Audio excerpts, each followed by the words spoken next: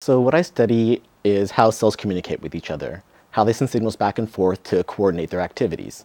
So it has to do with wound healing, organ regeneration, and when things go wrong with cancer. So cancer is a situation where the cells are no longer listening to the signals properly, and so therefore they're responding improperly to the signals.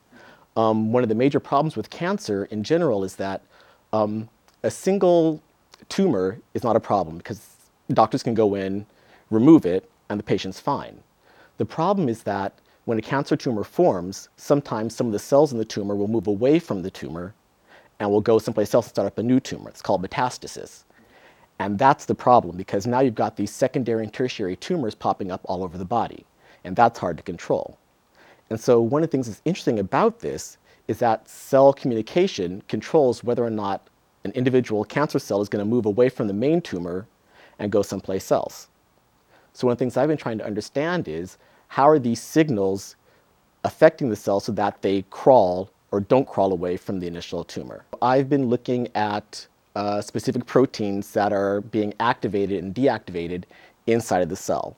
So there are a number of proteins involved in sending the signal from the outside of the cell to the inside of the cell, and these signals interact with the skeleton of the cell, which allow it to change its shape to start crawling.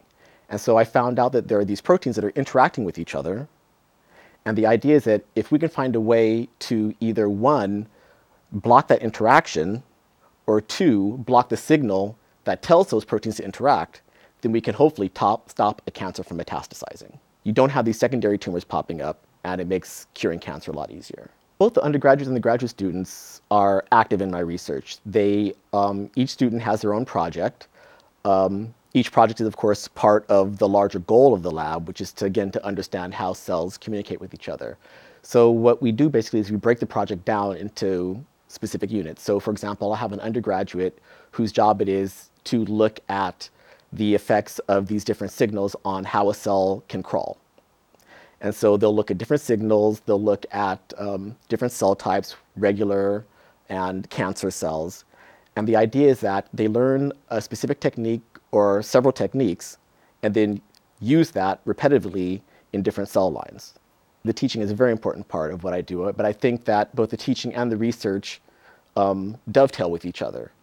And so I really don't think that you can actually teach science without teaching research.